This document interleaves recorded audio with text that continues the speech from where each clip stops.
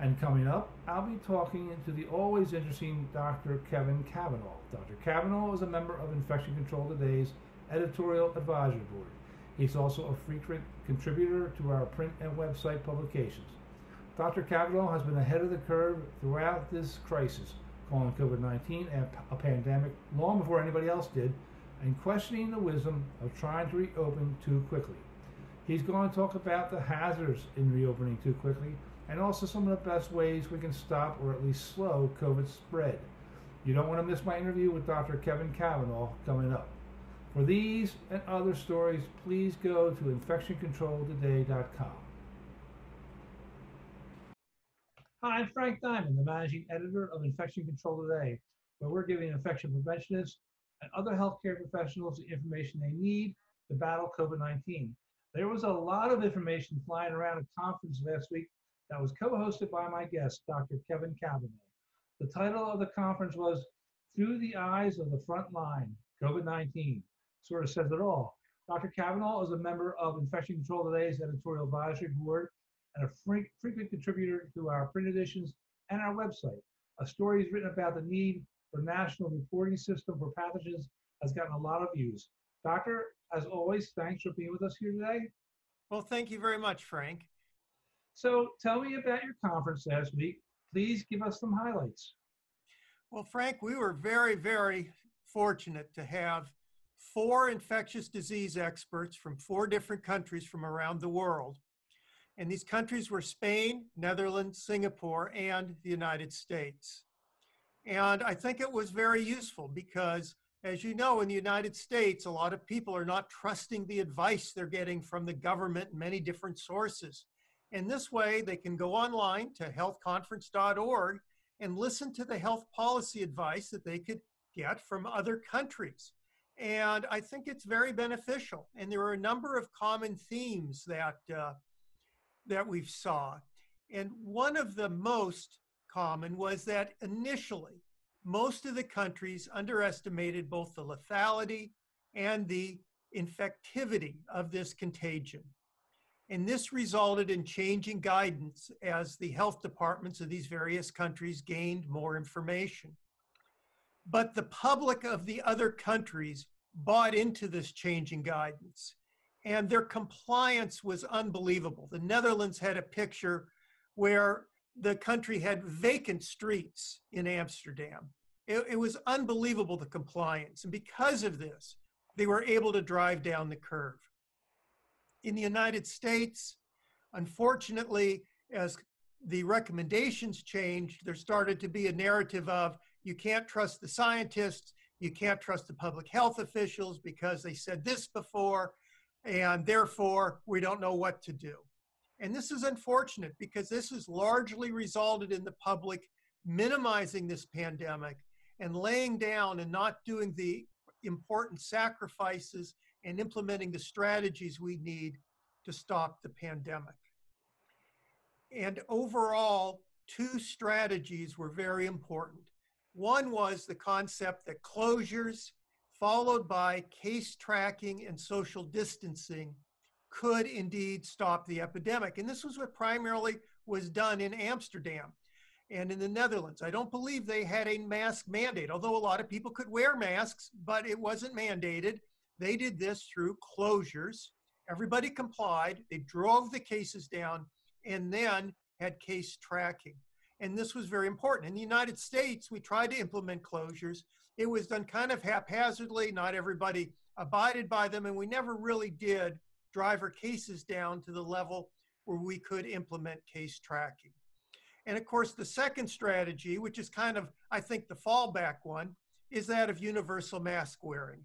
This will also stop transmission, and that will drive cases down, hopefully to the point where we can do case tracking. Another theme that came about, which I thought was very important, was that of preparation. Singapore was an excellent example. They had, before the pandemic hit, a strategy of tracking people by cell phones and tracking their contacts by cell phones so that they could do case tracking and notification of individuals if they came in contact with the virus. Of course, in the United States, this strategy would have civil liberty implications, but nevertheless, it was used successfully. In addition, what was really impressive to me is that before the pandemic hit, they had almost three N95 masks available per resident, not Wow. per healthcare worker, per resident in the country. So they were much more prepared than we were. Even at the height of our stockpile, we did not have that. We had less than 100 million N95 masks in a country that had 400 plus or 300 plus million people. I mean, that's way too little. Right. And so I think that that's important. And the other thing that came across was the importance of having an integrated national strategy and also a healthcare system which is available for all. And that allows people to get treated, to get tracked, and it really does allow for you to implement these public health initiatives. And the one caveat which came about was out of Singapore, because they did not have a fully integrated system with migrant workers. They were living in dorms, and the migrant workers were responsible for one of their outbreaks or one of their later peaks that they had. And it's an example of that we all live in the same fishbowl. If you ignore one segment of the society with infectious disease, they can serve as a nidus to infect us all and putting all of our lives at risk. And of course, a common theme that testing and contact tracing is key to driving down the cases. So we need to do more, not less of that. We're talking recent history. Did anything that was said at the conference give anybody there, or you in particular, an idea of how ideally we should proceed in dealing with COVID-19? Well, definitely. We should be funding testing and contact tracing and not cutting it back, and also funding the CDC. Those proposals, to me, just don't make sense. Granted, testing will, over the course of a very few days, if you increase testing, you'll increase cases. But by identifying cases, you can have patients self-isolate and start doing contact tracing. It is just key when you have so many infections caused by asymptomatic carriers. So that testing will very rapidly result in a decrease in cases, not an increase. So this is very disheartening that that money is being cut. And I think that that is not going to be helpful. In fact, it may be a severe misstep in controlling this virus. The other thing is that the concentration or that we have on the lethality, in other words, how many deaths there are, that is certainly something that is done between many of the different countries.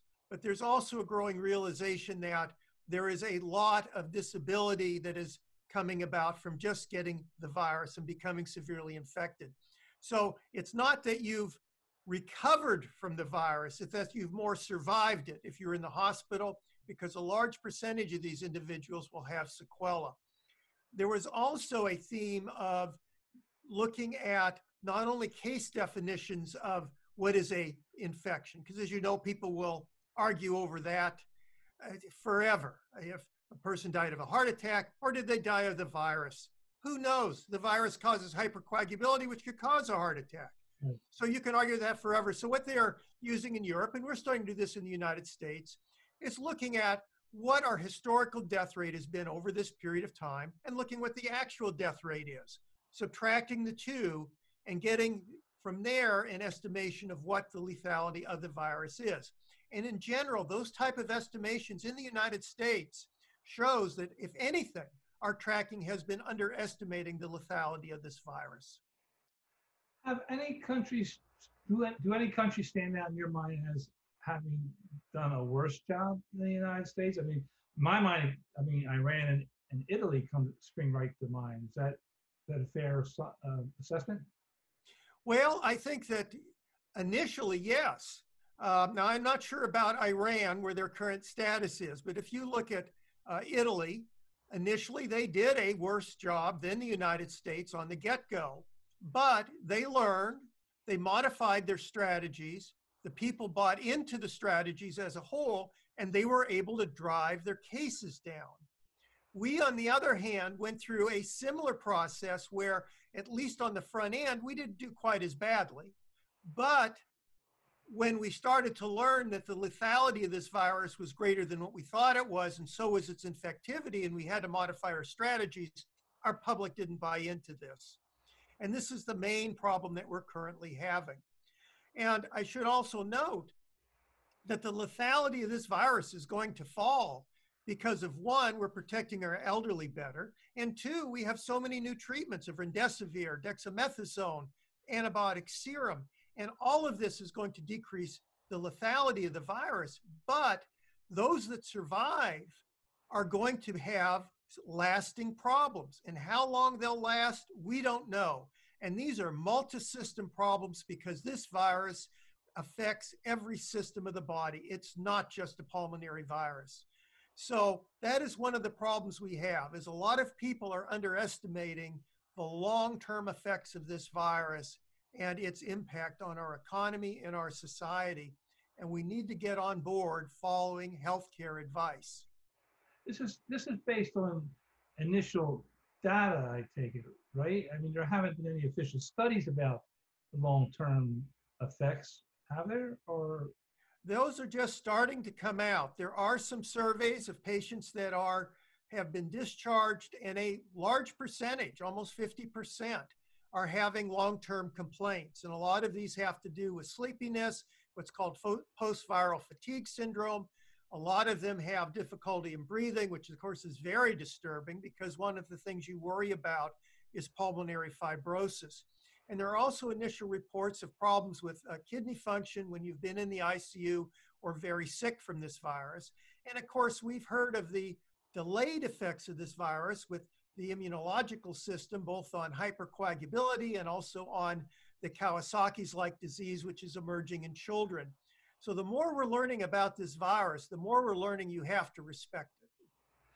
was there any discussion at your conference about the vulnerable populations to this virus when it first hit? Everybody said if you were older and you had comorbidities, you were part of the vulnerable population. Now we're reading and hearing stories that younger people are getting it. I don't think there's any hard data yet on how that's trending. Maybe you know something. Was there any discussion at the conference about that? Well, that really wasn't a huge issue. And I think there's two things that you have to realize about the United States. The idea of segmenting a certain percentage of the population as being expendable and mitigating this virus in the young really didn't occur in many of the other countries.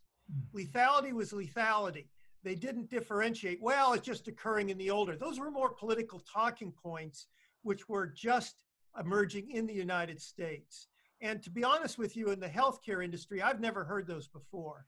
A life is a life. We don't have the moral authority to say that an older life is any less important than a younger one. And the mitigation of the effects of the virus in the young, again, we concentrated on just whether you lived or died, and if you lived, you were recovered. That type of thinking was not going on in the other countries. They respected this virus from the get-go, knowing that virus illnesses can cause long-lasting effects even if you survive it. Anything else you want to add about the conference and what you learned, what you hope will spread from that conference out into the greater world? Well, yes, the main thing is please, if you don't believe the public health advice of our officials and how we're handling the conference, log in to healthconference.org and watch some of these other videos of these experts from around the world, and you will get the overall impression that they're taking this very seriously and investing a lot of resources, both of the society and of healthcare, in order to get this epidemic under control. They are not having coronavirus parties, because you need to remember, if you're infected with this virus, you're going to carry that virus genome in your cells probably the rest of your life, and we do not know what the long-term effects are. We really do need to take the virus seriously. Herd immunity is not counted upon anywhere. Even I think Sweden is beginning to have significant doubts regarding that. And antibody levels look like they're fading rather rapidly. Granted, you can have memory cells, but it's not a good sign. So we need to respect this virus. So go to healthconference.org and please look at some of our videos. Dr. Kevin Cavanaugh, as always, thank you for being with us here at Infection Control Today. You're always here at Infection Control Today. You're a great contributor to our magazine and our website. Thanks again. Thank you, Frank. I appreciate it.